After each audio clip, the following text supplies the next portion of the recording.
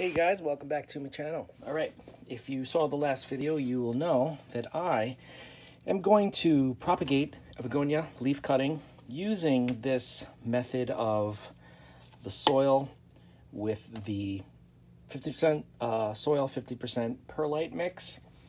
And I'm going to show you how I'm going to do it with this experiment, because I usually use either water for propagation of Rex Begonia leaves, or I also use sphagnum moss. But I'm going to try with this soil mixture, and then I'm going to keep it in a very small pot with a reservoir just to maintain humidity on the bottom portion of the pot that it moves into once it propagates.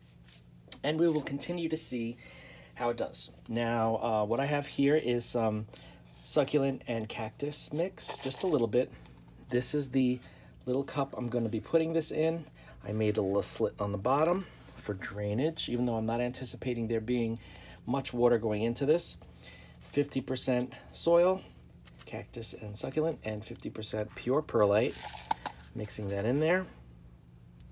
And just mix it up really good.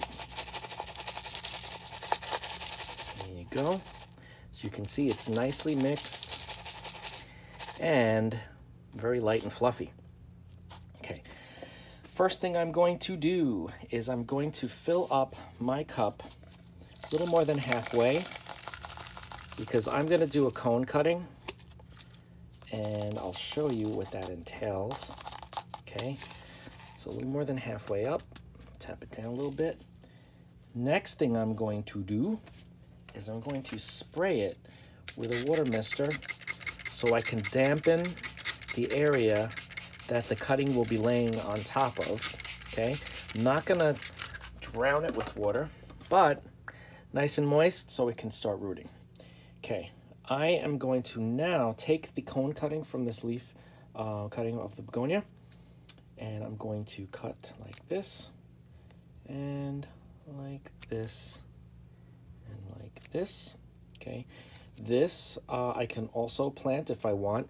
It's such a small part of the leaf, it may not make it, because this is not going to make as much food for the cutting as this one will, because it's got a lot of leaf on it. So I could always try to propagate this somewhere. Maybe I'll put it back in the water, see what happens, but I'm not going to hold my breath. But this is really what we're working with. The reason why this is good to do cone cuttings is because everywhere that you have one of these main veins, there's a potential plant that will be growing out of the cut vein. So we have really one or two here, one there, one there, one there, one there, one there. That's what's possible. Whether they all propagate or not, we'll have to, it's yet to be seen. But when you put this in as a cone cutting like this, all of these little plants that propagate will come up and make a nice bushy little young plant, instead of it just being one plant coming out of one vein or one petiole, one leaf stem. So I'm going to put this in like that, just kind of situate it in there. I don't want the whole thing buried, so I'm going to situate it like this. Okay, and I'm going to pour the rest of my soil on top of that cut piece there. Okay, like that. Let me just shake this down. Okay, I don't need to put all of this in. There's just a little bit left, which is fine. And now, again, I'm going to spray this just a tad on top so it's not like dry pockets. Okay, that's good enough.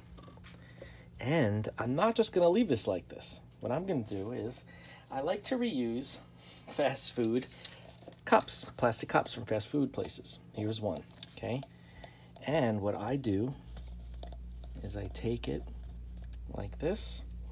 I put this in the cup, and then I cover it. This is like a mini little greenhouse for your cutting. As you can see, it's going to stay nice and humid in there, but not waterlogged, okay? And I'm going to keep it under the lights, because that leaf is going to need to make as much food as possible until it has roots of its own, or at least the little plantlets that grow have roots of their own. But that's all there is to it, okay? Now, what I'm gonna do when this does propagate, when I do get some roots and some cuttings, I am then gonna transfer the cutting to a little plastic pot, okay?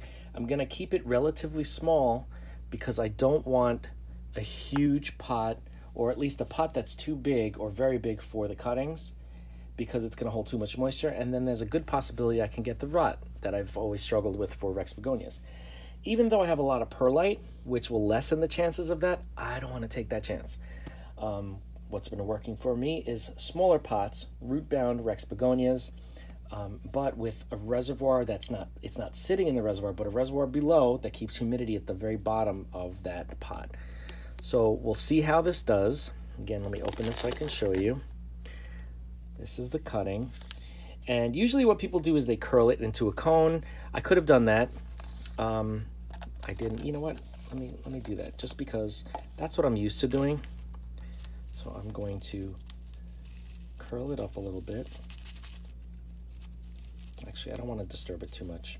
I think it's fine the way it is. Let me just spray it down a little bit more. Just a little bit. And that should be it. Now, I will do a follow-up video to show you guys how this does. But if you have any questions, just reach out. This one over here is propagating in sphagnum. These guys over here did really well in sphagnum moss, as you can see. I did the same situation, just in sphagnum. And I know that sphagnum works. I've done it for years, but I want to try it with the soil mixture and then maintaining the plant in that smaller pot. See how it does, because the larger plants that I have, the parents, they do very well in that smaller pot setup. Anyway, any questions, just reach out. Don't forget to like, comment, share, subscribe. Hit that bell if you want to be notified, and I will see you in the very next video.